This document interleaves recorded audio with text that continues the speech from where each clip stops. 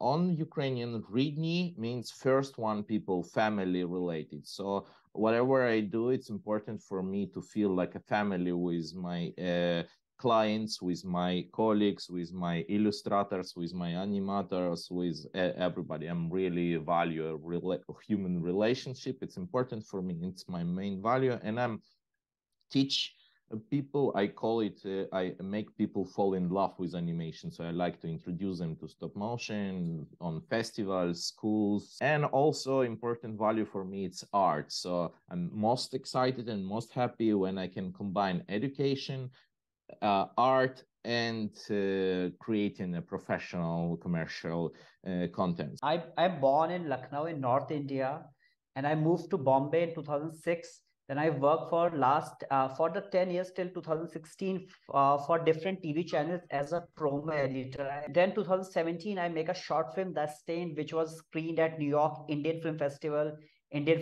Stuttgart, Germany, and few of the festivals in India. Then I make a feature film as a director and as a writer in 2020, actually, which was screened in Asian Film Festival, Barcelona, Dhaka International Film Festival, and few festivals in India in 2021 and 22. And then I got a chance to produce a series, animation series, Akul Nakul, in 2022, which, and we are going to produce the second season, I think the next year. And it's a 20 episode series. The duration of the episode ranging from 15 minutes to 25 minutes. So in 2020, I make a feature film as a writer and director. And then in 22, which 22, the Akul Nakul, the series, it's about the two, the Asurs are the demons in Sanskrit language. The two demons, the child demons, which came back to the earth and fought a bigger demon. So it's an animation series. It's very good for us. So that's and working on the second season and other projects also. How do we create rounded characters and enhancing emotion with our characters?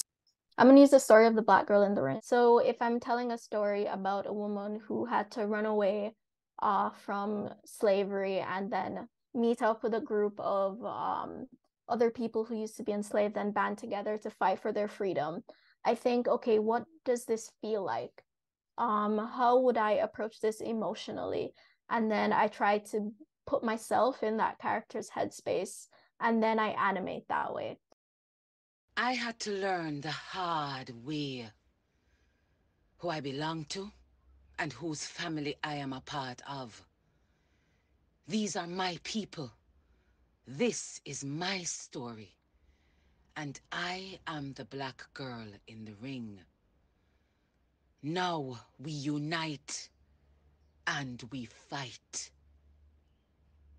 So this was done as an introduction to a movie about Nanny of the Maroons, and she is a national hero in Jamaica because during the period of slavery in Jamaica as a colony, she helped the enslaved people to move off of the plantations into the hills, and she fought back against the colonists that were trying to get them back into bondage and slavery. So it tells her story. And So there's it's also excuse me, it's like a future movie filmed with actors, or it's like a documentary? it's a feature movie with actors, but it's based off of a true story. Yeah. So the rest of the film is in live action, but when I was speaking with the director, he specifically wanted an animated intro because he wanted it to feel immersive like a story. So that's also why the drawings don't move a whole lot. I wanted it to feel like it's a moving picture. And I wanted to encapsulate that and to also make it feel like you could see it still in a storybook, but also you could see it moving on screen. And when I was looking at it, and this kind of delves into the idea of the character, when you think of Nanny of the Maroons, because she would have been living in the hills of Jamaica, on their own like off-grid village, usually her depictions, she is wiry, she has her hair tied up in a similar African style. And because that image of her is so iconic, I wanted to put that back. She's supposed to be very strong. She's not someone who would cry. She is not somebody who shows emotions outwardly like that. So a lot of her expressions that I have animated would be fairly stoic. And that's something that I had to think about as well when I was crafting that in, because knowing what you want to say and then adjusting the writing and then the animating on top of that to make sure that the vision is cohesive is extremely important. And because as well the maroon people would have been enslaved and wearing clothes that aren't native to them, I put them in a kind of mishmash of I'd say like 1500s to 1600s clothing as well. And yeah, so there was a lot of research that went into it too.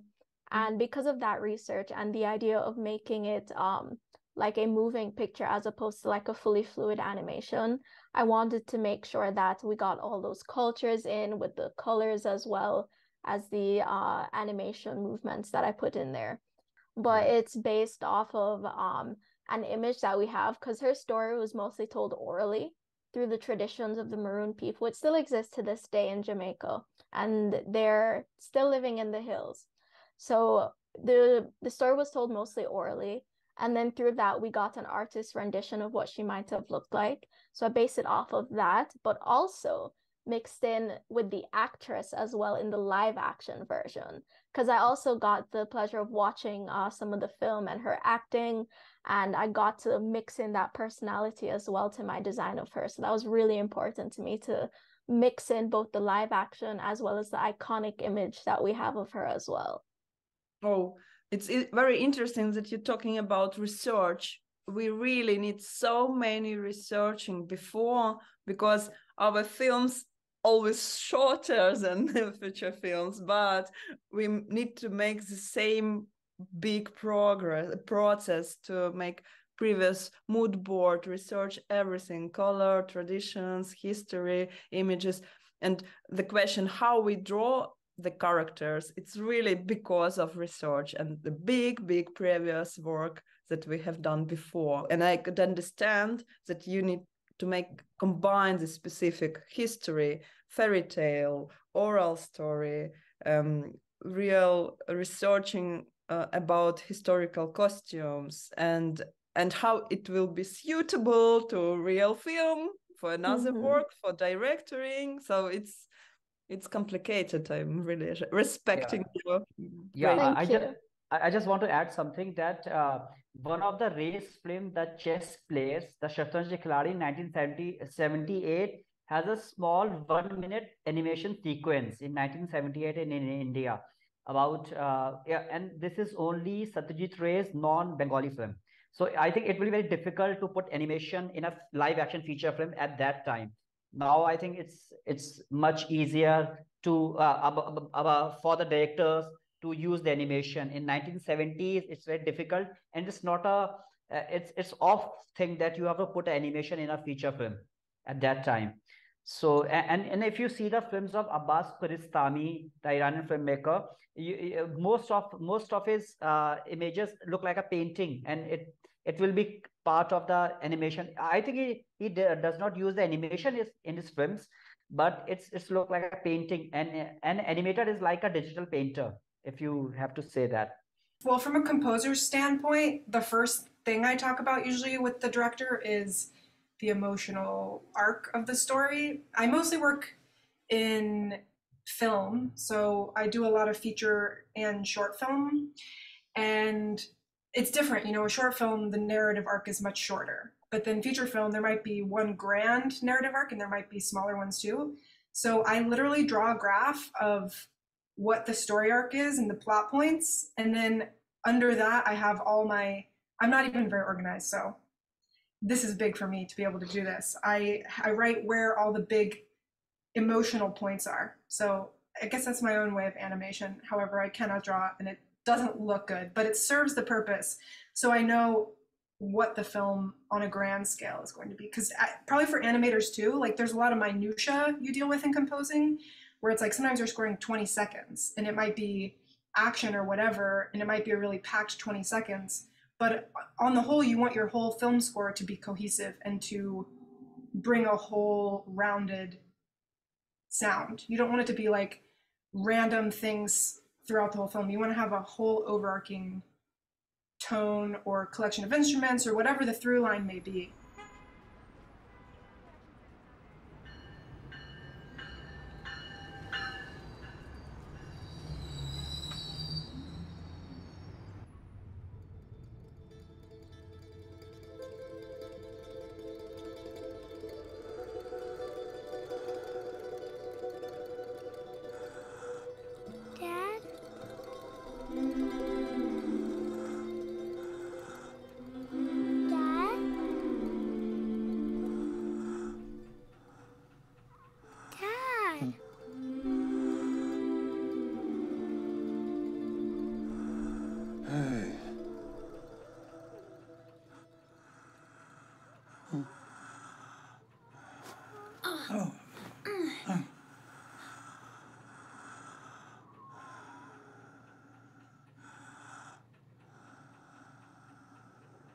Your arms are so skinny. I haven't been hungry. Dad, you gotta eat.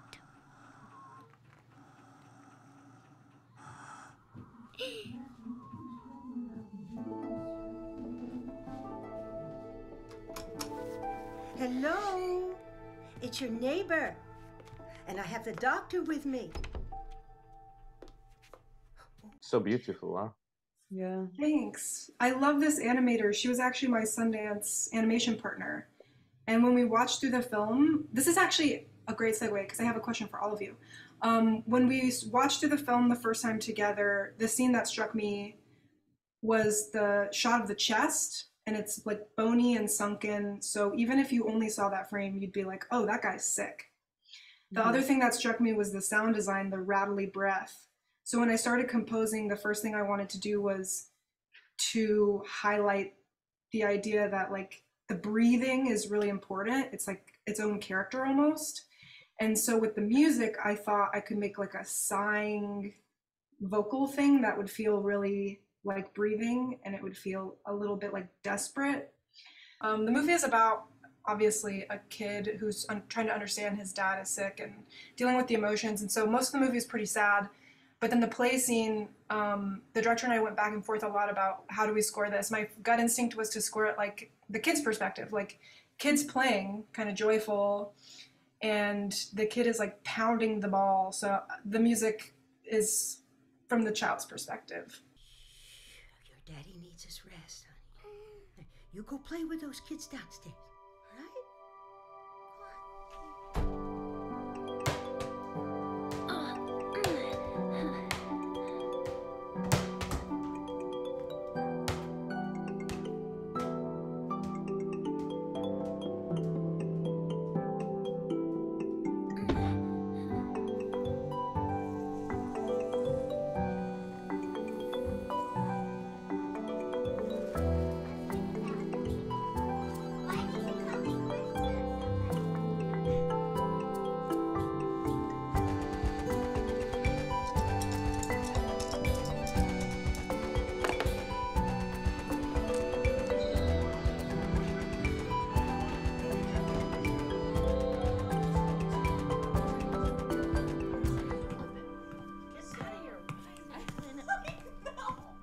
What I like about that clip is you kind of are with the child for the first time. Throughout the rest of the movie, you're kind of watching everybody, but in that scene, I feel like you're really with the child, and he's a little mischievous, and the whole movie is incredibly heavy. So I like that that provides a breath, and also the animation style was really inspiring to me. She actually took like film paper, like what you would take a photograph on, and she scratched it and then painted it. So it was like very tedious. I don't know how she did it. And she's an amazing artist. And actually she's doing some art for my next project that I'm releasing because I just was so enthralled by her work. I'm enthralled by all of your work, by the way. I'm curious how you all, when you're starting with your collaborators, how do you get started on talking about character? It's easy to answer because I, in animation, that we will see soon, I was a script writer, artist who draw characters and making mood boards. So I collaborate just with myself, and we have a great team with my beautiful brother. It was easy, and I bring some sketches to show how it was. Oh, cool. So it's cut out guys. It was cut out guys. Yes, you see. So I draw everything separate in watercolor papers. And then Rodion just cut out it in After Effects. So it was combination between real texture of watercolor paper, because AKQA, my agency who asked me to do this animation, really enjoy, like they was happy with old school tabletop watercolor animation. Could you do this? But we had just 3 weeks. So we combine our tools. So I make it flat. I make it in watercolor paper, leave all these not super accurate lines because of like handcraft style. Like handcraft. So sometimes the task give us tools, because the main task was how to make really handy craft animation, and I decide to do it not round, do it flat, do it just like simple, but not simple. You understand that it's quite difficult to do. So and all characters was drawing separately. And I have the pleasure spent a lot of hours in Photoshop to cut out all of it. Yes, and Rodion cut out every little line. So it was how it was done.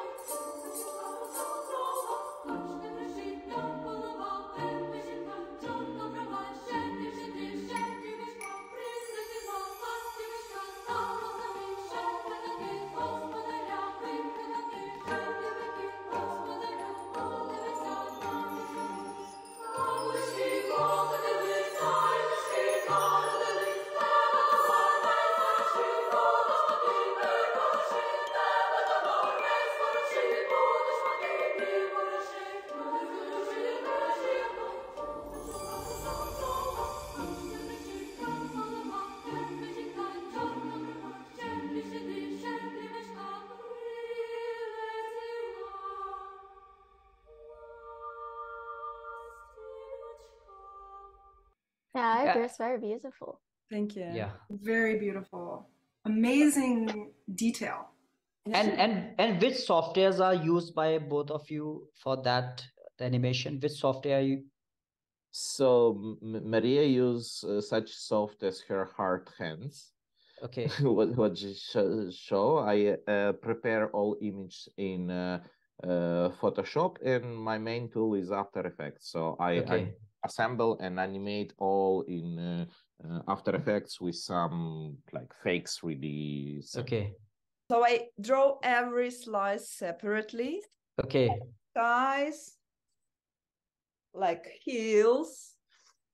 And after I assemble like a 3D village from all these pieces. Like, you see, it's a portrait and separate eyes, separate for blinking, different mouths for speak. For every image. And funny story, when we start and we understand that we have just 3 weeks to do this, and I sit at home and say, oh my God, how I need to start it, because I need to make, animatic storyboard to understand how many images I need, how many slices, how many characters. And my youngest daughter, she was 12 in that moment. She said, oh, is it payment work? I said, yes, I'm. She said, could I help you and you will pay me? And I say, okay. And she, what's the problem? Is it? I say, I need storyboard. She say, okay.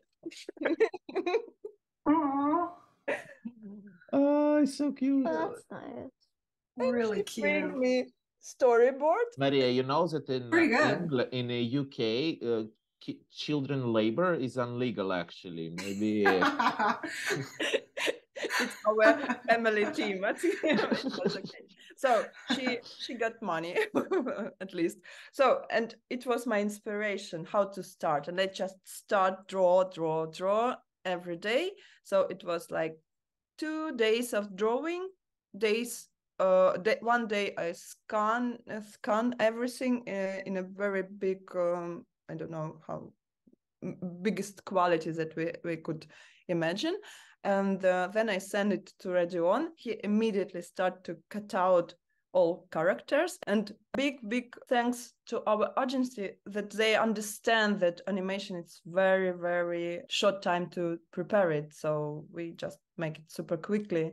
They said yes for every sketch, and we start immediately cut out and prepare for next steps animation. Also on the halfway, we find another tool. Maria made some extra stuff in iPad, in Procreate tools, include some like animation of shining star, like few frames, like hand draw with animation. So when I assemble everything and give a picture to Maria, she was not satisfied because she's a perfectionist and she liked to do best stuff and not just in time. So we find a new tool. I gave her back like PSD with all layers already assembled. And sometimes she made some extra like shadow, some reduction or some overdrawing in iPad to make all it like better and more like fine art painting. It was right, like yes, merge better all layers visually. So she adds some shadows or repair something or add some highlights over her hand. Or make some lines of hero software or really correct them. So because when you work in such stuff like completely hand making, if you're not enough experience, you kind of blind because you draw all like eye here, hand here, leg here, and you not always know how it will be when I will merge it in one character. And when you ask how we find the characters, it was a little tribute for our well-known artist Mariia Primachenko, and we wear with Rodion today our clothes with her images. Okay. So because the story was about Ukraine, about how we celebrate Christmas and how to explain that well-known music Carol of the Bells. It's specially written by Ukrainian composer Leontovich 100 years ago. And we really want to make this tribute to combine all really important artists and music and colors that could express our feeling about our country. Most of my work is centered around children and their stories. So I mostly make child-friendly animations, or you say like family-friendly animation. And that's just mostly about me wanting to like bring joy, because I know sometimes things can get pretty heavy. But I do enjoy bringing joy with my work, and I like making things that are cute and bubbly and friendly. So I really do love character animation. I love seeing things that pop up on screen. I love things that are very lively and warm and that tell stories between two characters. Like this, for example, that's a Jamaican fruit called a sweet sop. And this is just a story about sharing and just giving whenever you see someone in need. And I also like to be stylistically diverse with my work as well, because I really do enjoy seeing that and having that kind of range, but also being able to fit it into different types of productions, because I love working with different stories and different people from all over the world. And I feel like the best way to do that is to just be pretty flexible with the style that you're able to work in. Tajha, could you tell a little bit about your technical pipeline? So how you do it? It looks all very different in style, but I think technically it's a similar. So how you work? Sure. So I primarily work digitally, but I do love integrating textures. So the first thing I would do, of course, is write out a script. And once everything is scripted out, I'll do my storyboarding online. I usually do it in Clip Studio Paint. So I will board out everything and then move into the digital inking and color. I use Clip Studio Paint primarily, but I also use Photoshop as well. And I'm recently getting back into using Toon Boom Harmony to bring everything together too. I also do my compositing in Premiere Pro and sometimes in After Effects, depending on what I want to do or the look that I'm going for. I have worked on, I think, things that I haven't worked on anything exceeding 4 minutes. 4 minutes is the longest that I've ever animated anything for, and that was for my student film. And for that, I had to be the writer, I had to do the animating myself, and I also had to be my own sound designer. But thankfully, I had gotten music commissioned and I had gotten some friends to do the voice acting for me. It's the first time I'd ever worked with music composed specifically for me, as well as voice acting for me. And what I had done is I let them read the script, I gave them their character descriptions, and I showed them the storyboards, and then they acted it out. And from that, I was able to kind of tweak my animation a little bit to represent like how they would sound when they're saying something, or how it would fit in with the music. It's always about a network.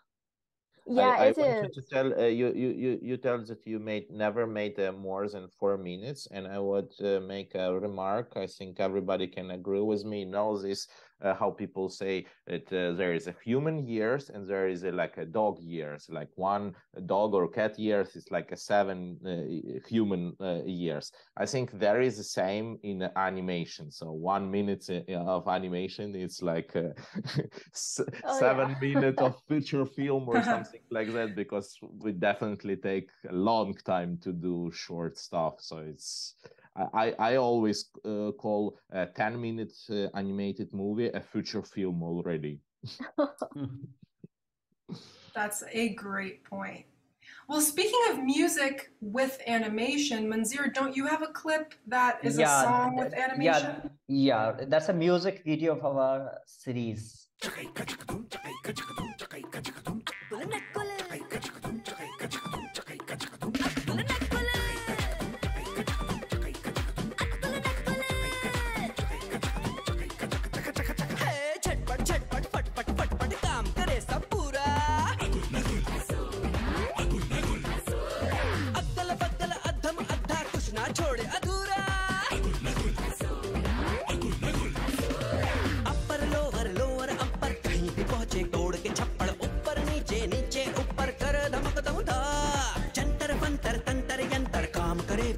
अपना मंत्र अंदर बाहर बाहर अंदर अपनी Tata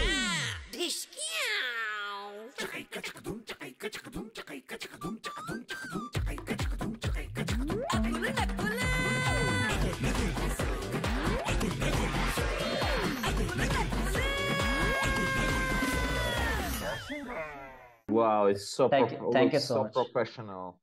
Yeah, thank you so much. It will I take adore a year your to complete FX it. animation. I adore your FX animation. It will take an year to complete everything. And the song is written by Sameer, one of the biggest lyricists in Bollywood, the Indian film industry based in Bombay. The lyrics is written by him. So which came first, the song or the animation? No, we make the animation tentatively, and then we put the song. Then we have to edit it according to that. So because we have some of the shots of the other thing, but for this kind of music video, because the channel needed it, so we have to make some additional animations.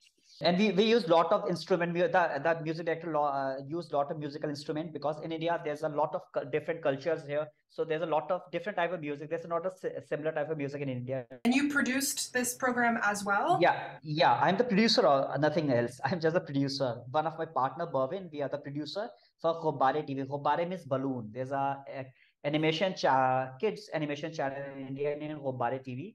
We produce that for. How many animator make this? Lot of, because I'm just a producer. I did not know about the I'm really sorry, I did not know about that details. But we make animation in Hyderabad. So there's a team there.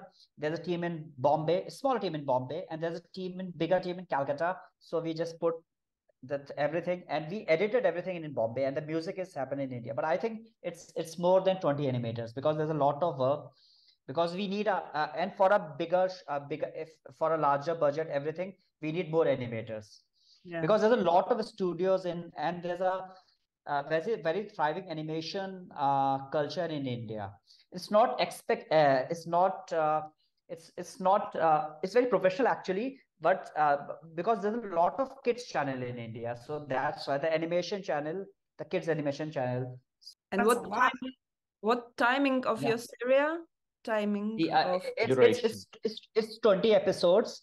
The first one is 25 minutes, and it's ranged from 15 minutes to 25 minutes. Yes, it's 20 episodes. Some is 14, some is 14, some is 17. It's depending on but the first one and the last one is, I think, 25 minutes, 25 minutes. So how many people in total is under your control and decisions? I think overall, not given time, I think more than 80. Some the voiceover artists, all the things, but the animators is not more than 20. But a lot of people, the editors, the lyricists, the musicians, everything is around 80. Not a given time, but overall is 80. It's crazy. I think India, it's hard to manage even 8 or 10 people, but to manage 80, it's in India, the labor is very cheap. So we have a lot of people in every film set. 100 is normal for a feature film in India. Yeah. How do you all deal with burnout and frustration when your art doesn't come the way it looks in your head on paper or on digital or anything? It seems to me it's teamwork, and we could help each other. It's not one person inside the project, so we could inspire each other, and inspiration just come. Yeah, I agree. Like working in a team really helps with burnout, because you can like bounce ideas off of other people and it helps relieve you creatively. But I would also say to you, sometimes if you're really tired, it's a good idea to take a break.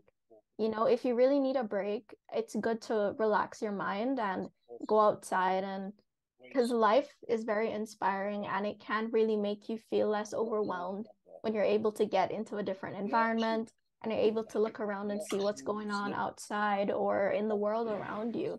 And also to watching other films or other movies or other people's work can also be really inspiring and can help you overcome your burnout as well. But I think if it really is that you're very tired, resting is super important. I think what really can help is a good choice of a project, because if it's by itself inspire you, it help you to not burn out much longer than if you work on a project what you hate, do not like colleagues and stuff like that. What advice would you give to freshly graduated animators trying to make it in the industry? What do y'all think? I would say sometimes it can depend on where you are. So right now I'm in Jamaica. I'm a little bit away from, I would say, the major hubs. One of the best advice I would give is to really talk to people in the industries that you want to work in. And a lot of people are very friendly, so ask for advice.